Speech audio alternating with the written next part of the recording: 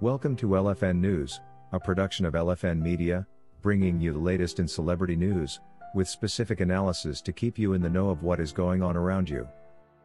If you are new to this channel, please subscribe and hit the bell icon so you never miss any of our upcoming videos.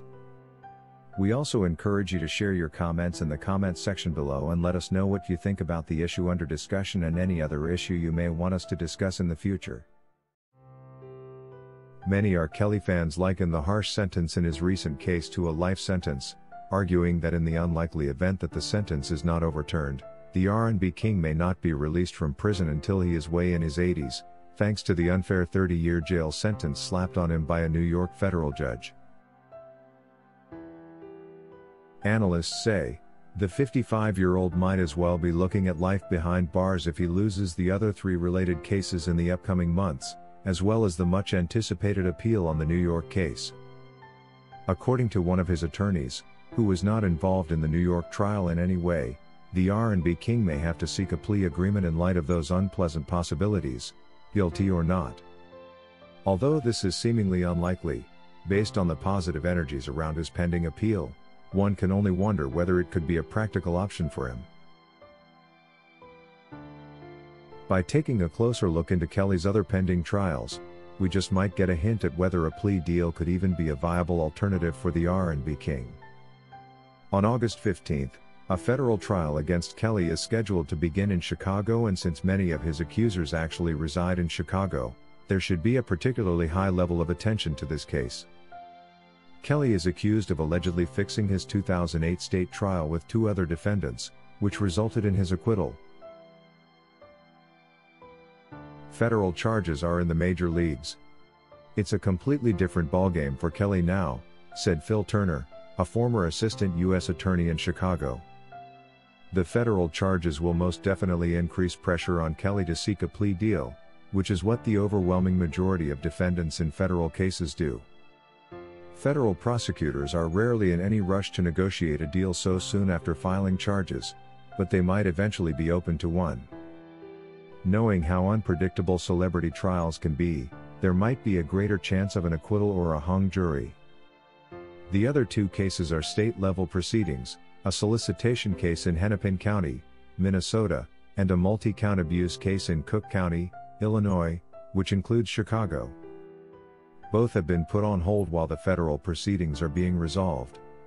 There are therefore no scheduled trial dates either. In the face of his fans, the possibilities of R. Kelly choosing a plea deal look really slim, but experts argue chances he chooses a plea deal are now greater after the lengthy sentence handed down to him in New York.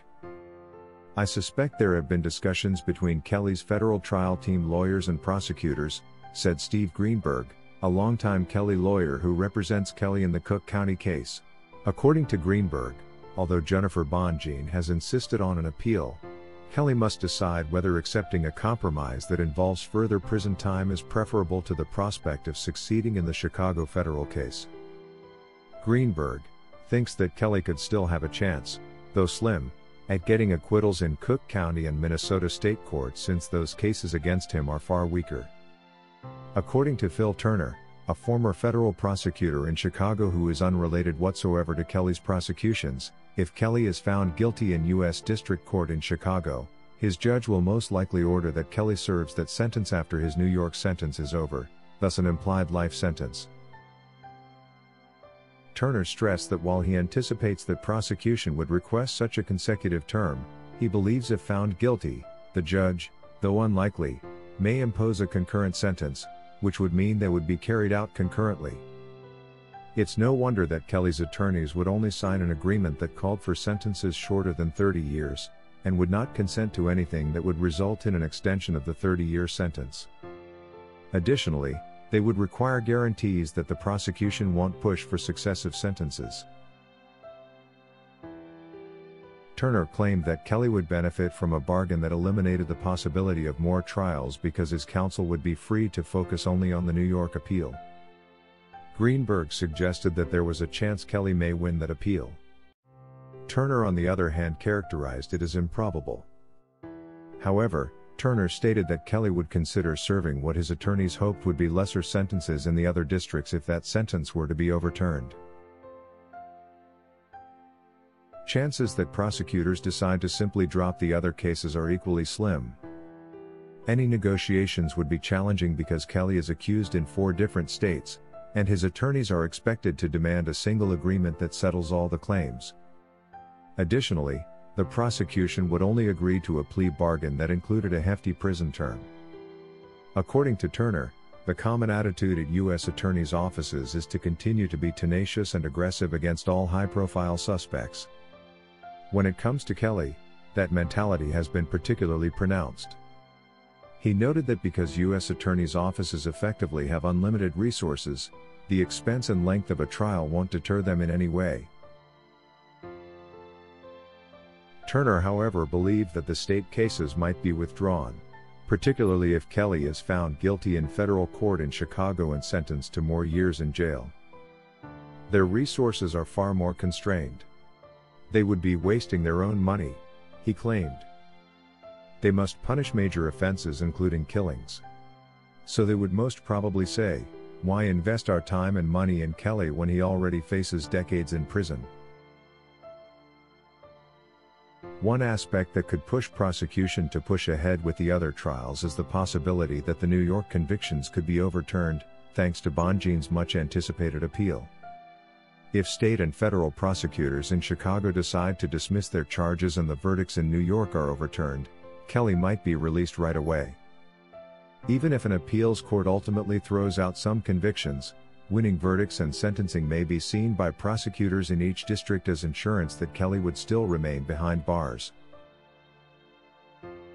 Pleading guilty to the remaining charges would mean no more trials.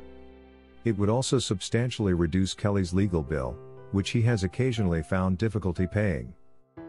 Kelly would not, however, be guaranteed that the government wouldn't seek the worst penalties. He may still hope that by pleading guilty, judges would be more likely to give him sentences that fell within the lower range of the recommendations. All we can do for now is wait and see how these other cases play out. That's all we had for you today. Thank you for watching LFN News, a production of LFN Media, giving you another view of issues at hand. To get notified whenever we post a new video, subscribe to this channel now and hit the notification icon. And remember to give us your comment on the subject matter below.